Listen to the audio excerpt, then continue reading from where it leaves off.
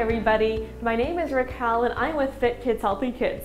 In this video, we are taking a look at the fundamental movement skill of kicking. So kicking is of course a very commonly used skill in many different sports, so it is important for all children to learn how to kick. So if you're ready, let's take a look at some tips on how we kick. Now the one thing with kicking is that there's lots of different movement parts in it, so I will be slowing it down for you guys as well. So the first thing to remember is always have your eyes on the ball during the kick.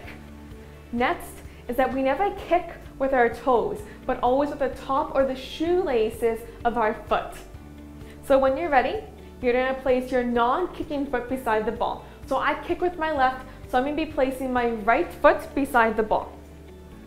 Next is our arms. So our arms, we're going to have the opposite arm to our kicking leg come back. So because I kick with my left foot, my right arm is going to come back.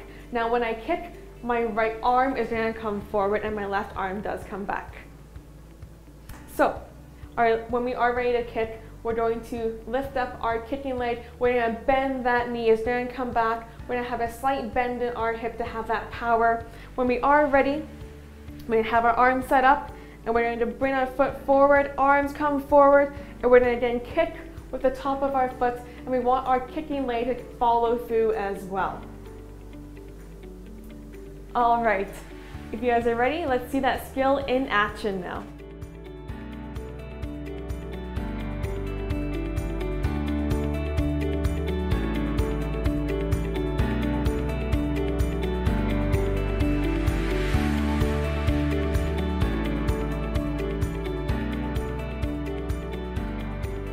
Alright, so now that you've seen kicking in action, if you want to find some more fundamental movement skills to practice at home, please visit our website and check out our online manual for some more games and activities to play inside.